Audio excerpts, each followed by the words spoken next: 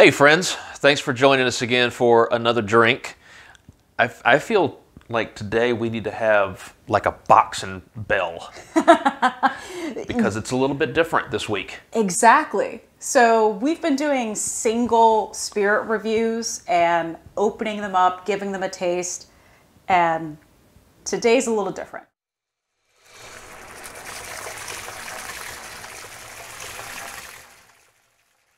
We're going to do a head-to-head. I'm excited. It is the battle of the spirits. And head-to-head of one I've never had. The second I haven't had in a very long time. I don't think you've even had the second. I may not, but at least the brand I haven't since the 90s. Correct. This particular style wasn't out in the 90s, so very excited to share these with you. All right, surprises all the way around. Shall we reveal? Let's do it. All right. So what we are doing is gin. Ooh, I'm suddenly feeling a little bit of Snoop Dogg passing through me. Feeling a little musical? Yeah, I am. I'm definitely feeling that. Sipping on gin and juice, mind on my money, money on my mind. I'm definitely feeling it. I'm down for that. Okay. Okay. So, these don't have juice. It's just straight gin. It's just straight gin. Okay. Which is how it was enjoyed way back. So, gin is basically the original flavored vodka. Grain neutral spirits have been around for a while, and it wasn't until about the 11th century, I guess, they started making it into medicinal tonics. And because juniper has very strong medicinal properties, clearly they're going to make a tonic from it. So gin traces its roots all the way back to the 11th century. So that's like 1000 AD. Wow. So because it's juniper, juniper was actually used in the plague. Well, not to cause the plague, but yeah, let's clarify that. Those Renaissance plague masks with the beaks. Yeah. They would put juniper oil in the little tip of the beak, and it was the thought that the essence of that juniper would protect the wearer of the mask from the plague. Interesting. I didn't know that. Well, I know that far as the use of it legally or illegally, during 1695 to 1735, there was basically a free-for-all. No licenses, so it was a gin craze at that point. Way to go, government. I know it. And, you know, thanks to England's import tax on booze, it just really fueled this. Well, of course. If you're taxing what you're importing into your country and you're giving free reign to home distillers or companies to distill gin, of course, every single person, all of the poor people, you're not going to be able to afford French wine. You're going to go for what you can afford. Yeah. And with gin having its roots as a medicinal tonic, it's a cure-all. Take it for anything. We hope. We're not promising it'll fix everything. Right. So which ones are we having our head-to-head battle with today? Well, today we've got Karrikin, and this is a Cincinnati local gin. Woo, back home. And it's going head-to-head with Tanqueray. Oh, all right. So Tanqueray, That's a obviously. big boy. Oh, yes. You will see it in all the stores. Yep. Videos, music. Yes. It is a worldwide known brand. And it is the #1 brand. I'm not surprised. Yep. Not surprised at all. So Karrikin, being Cincinnati local, they named their distillery Karrikin because that's actually the name, the term for elements that's found in smoke from a forest fire that triggers the regeneration of the forest. So the idea behind it, obviously, is that it's going to bring something back to life. Okay. I like that. Now, with it being here locally, which is awesome, you picked that one for the competition. They were founded in 2017, and their goal was to bring spirits back to Whiskey Hollow, a place used by Joseph Ferris in the late 1700s. Now, they supposedly have the largest copper pot still in Ohio at 1,000 gallons. That's a big pot. That's massive. It is just massive. So I chose Ora to go against the Rangpur because Ora promises these notes and flavor profiles of orange peel and vanilla beans. So this is a flavored gin. Interesting. Okay. So it's diverging. It still has the elements of gin. You're going to have the coriander and the juniper and those other traditional spice elements, but flavored gins should have those in the background, and they're also bringing in other flavors. So with Ora, it should be bringing in orange peel and vanilla. So when I heard that, I'm just like, oh, I bet that's going to be sweet. I like it. Going against the big dog. Yes. Tanqueray. Yes. All right. And you already said their #1 seller, and the U.S. is their largest market. I wonder why that is. It's probably a number of good reasons. Tanqueray actually started in 1830, and they were the traditional dry gin. They were the only facility to survive the Axis bombings in World War II, which... That's incredible. There wasn't a whole lot that survived. No, there really, really wasn't. So after that, production moved to Scotland. Okay. So started in London in 1830, and then after World War II, relocated to Scotland, where there was a lot less bombs dropped. Yes. So the Rangpur variation of Tanqueray, it's not their traditional. Rangpur is also a flavored gin. Okay. It promises a very strong citrus flavor that they're going to bring in from Rangpur limes and then ginger and bay leaves. And that's added in the final distillation process. So it basically starts out as traditional Tanqueray, and then right at the end, they put in the twist. Okay. Are we ready to go ahead and try these two? Sure. Which one do you want to try first? Let's go with Ora first. Ora first? Okay, yes. You've got the Ora on your side. Okay. So, there and there. Yep. So this is the Ora. That does not smell like a traditional gin to me. And I'm not really picking up a lot of what you had said about the orange peel and vanilla beans. I don't even smell juniper. Give it a taste. This is reminding me of like White Lightning. Now that you mention it, it does have that very specific fragrance. Oh, we still forgot to do our cheers again. Can't forget that. No, I'm too excited.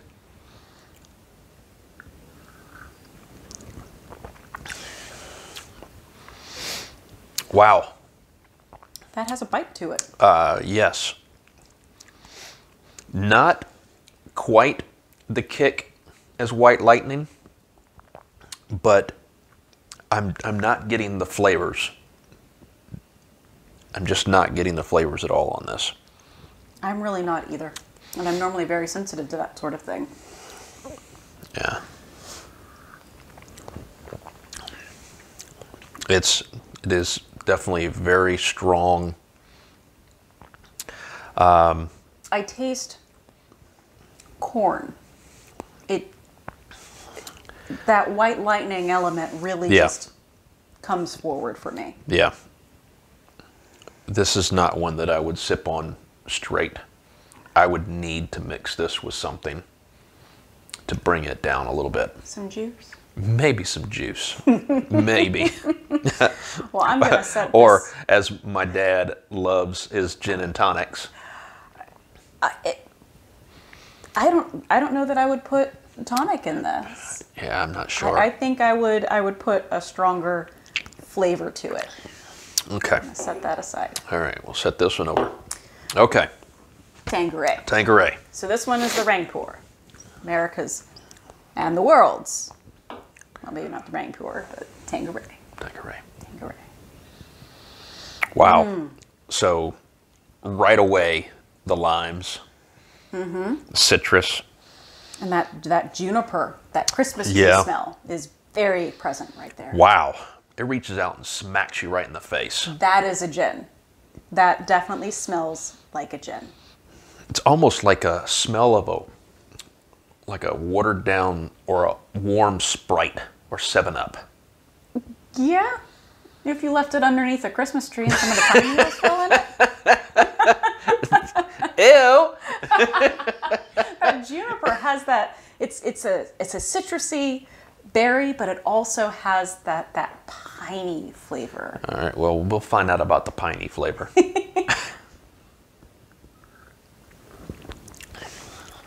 Oh, wow. So that is definitely fruity. Yes. That is only missing the tonic. It has the lime in there already. You don't need that twist from the bar. Wow, that's delicious. I think That is really, really good. That on some ice, that yes, would be chilled. really good. Really, really good. So, significant less on the back end warmth, but the citrus is just all the way through. It doesn't fade away. It's just continues through. And it has a nice lingering. That is really, really good. I'm sold. All right, so who wins? It's a knockout. I mean, it's a first round knockout. It really is. Yeah, I mean, and now it's like putting a lightweight against a heavyweight. But from a flavored or supposed a flavored type of gin against another flavored type of gin, it's good to really kind of see the difference between these two and their distilling. Yes. So perhaps later on we're going to have to put our winner up against a different. There's no doubt about that. Yeah, I See mean, who wins round 2. yeah, it has to defend the title. We have to. So, I've got a surprise for you. A surprise. Oh, yes. I was not prepared for a surprise. We've been doing head-to-head. We've been talking about gin, and I found a little surprise when I was out shopping for this episode. And I've got a blind taste right here that only I know what it is. You don't? Now I'm really, really excited. So, when I told you we were doing gin, what's the first thing that popped into your head? Well, there's probably several things. One, it's not my favorite. Okay. 2, my dad really loves it. Okay. And I'm really going in kind of blind. So, no songs? Well, of course, yeah. Yeah. With Snoop. Yeah. Yes, with gin and juice. I see a purple bottle. Purple bottle. This is Indoggo. This is actually Snoop Dogg's flavored gin that he just released to the market. That's awesome. Yeah. So, Man. I've got my little note card here. Don't judge me. I couldn't let him see it. So, Indoggo gin, obviously it's developed by the king of gin and juice. Wow. And it's a remix. This is how he's marketing it. This is of a course. remix of your 7 traditional botanicals, basically gin, and then it's infused with all natural strawberry flavor. Ooh. So you get that And it's in a purple bottle. It's in a purple bottle. That's pimp, man. That's pimp. Indigo gins are actually really popular right now. So we might have to buy one of the Indigo gins to put up against Tanqueray. But, so the reason Indigo is not in our head-to-head is these two bottles are actually at the exact same price point. And Indigo's a little bit more. Wow. Okay. I am really shocked and excited because we talked about gin and juice before the episode. I was even I didn't tell him a thing. Belting out the lyrics, so to actually see something from Snoop is awesome. Okay. So this is the Indoggo. No, no, it's Indoggo. It's pronounced indigo. Is it? Mm-hmm. But it's got D-O-G-G-O. Okay. All right, we're going to roll with it. I actually looked up, I didn't want to be embarrassed, I actually looked up a couple of videos on how to pronounce it. Indoggo. Okay. All right. So this is Indoggo. Wow. That is an entirely different smell. Wow. This is like a strawberry milkshake or strawberry Fanta. Those hard candies. Hard candy, yeah. Those hard candies that just appear out of nowhere. No one knows where they're coming from. Man, I wish you guys had smell-o-vision because this just wipes out both of those from a notes, on your nose standpoint. It depends on if you're a traditionalist. I don't smell any juniper. I would take this hands down. Okay, I'm dying to try this now.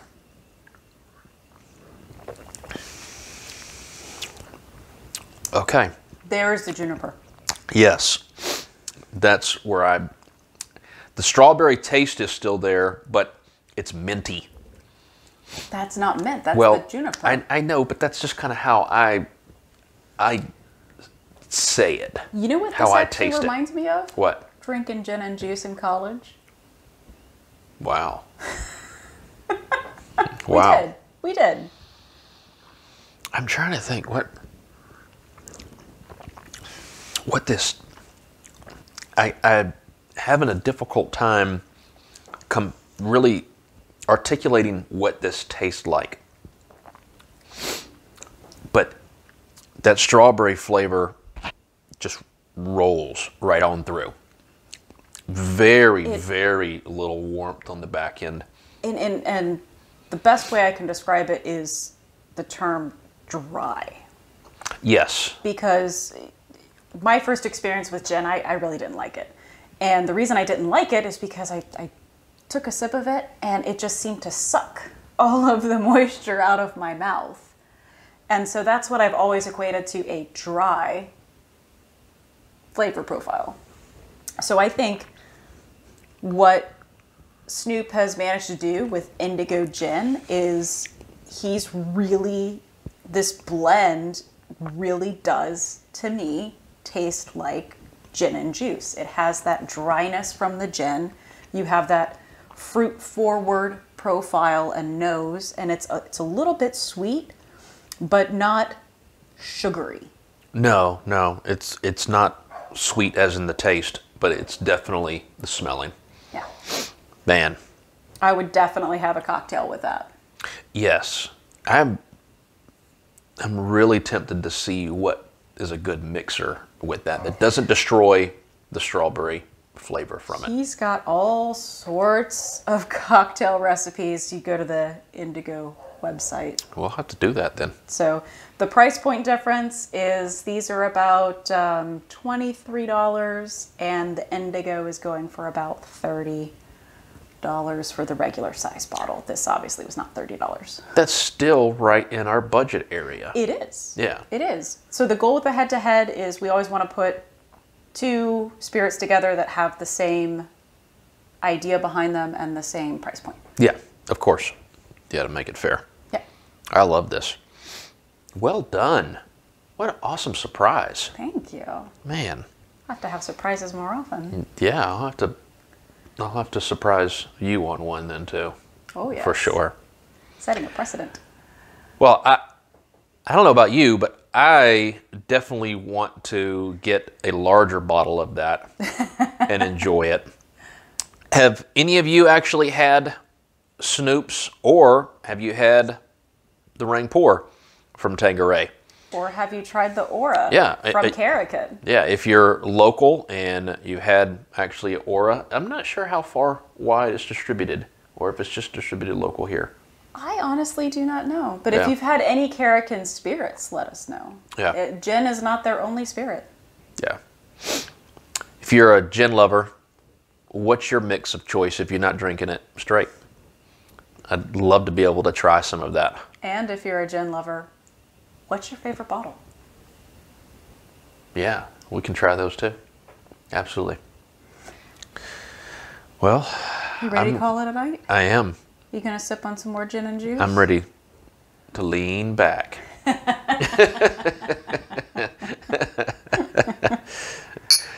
Thanks everybody for joining us. Have a great night.